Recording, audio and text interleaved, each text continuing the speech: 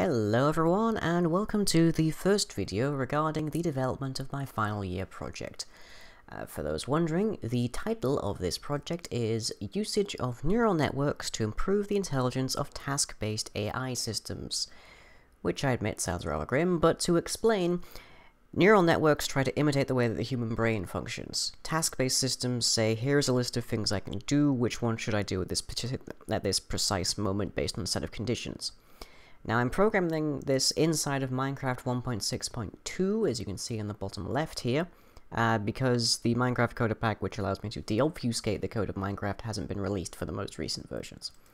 But it's sufficient.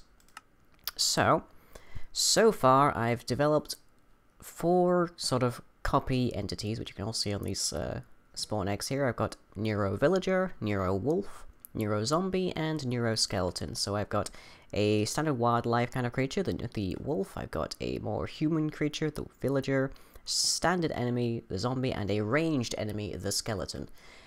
Now, as I said, these are all pretty similar to their counterparts. You can see we've got the green villager here because he doesn't have his own skin yet. These are all skinned as normal. I do plan to add a bit more visual distinction to them, but by and large they're identical to their normal counterparts, just to maintain a sort of visual distinction. Now, the first thing is that these guys have very little, different to their standards.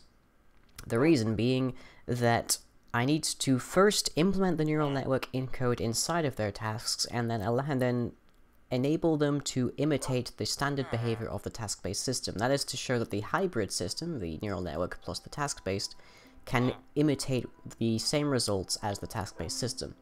That's to say, it's not a detriment at any point. And let's just switch to night so that we can see, of course, yes. There we go. So that we can see the skeleton and the zombie. Now, the zombie will attack villagers. He isn't presently encoded to attack the Neuro Villager. And the skeleton will work just fine. They don't come with any armor, and they don't spawn more mobs, and so they are just the default. Why are you on fire? The sun's down. Oh. Okay, because it's not night enough. Time set 16,000. There you go. And they've got some friends.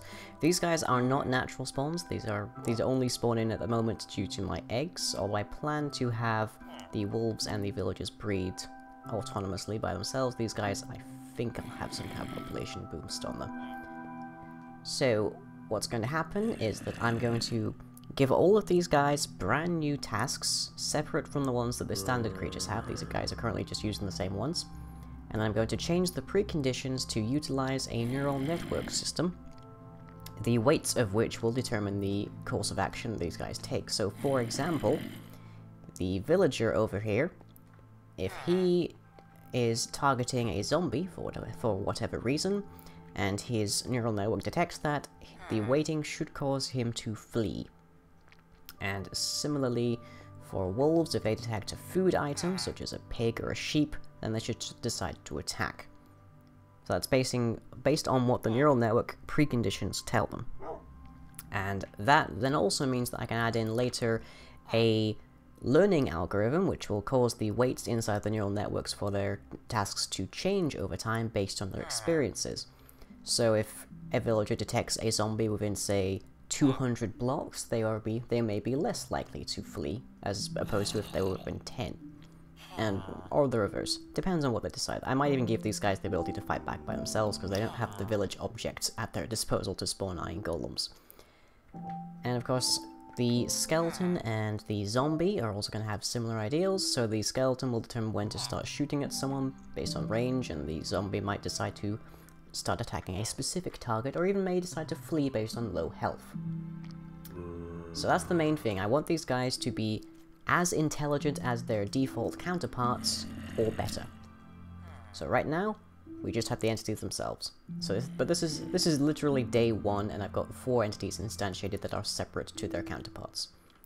So a good start, and I'll be giving another update probably Wednesday of next week, so keep an eye out for that. Catch you next time.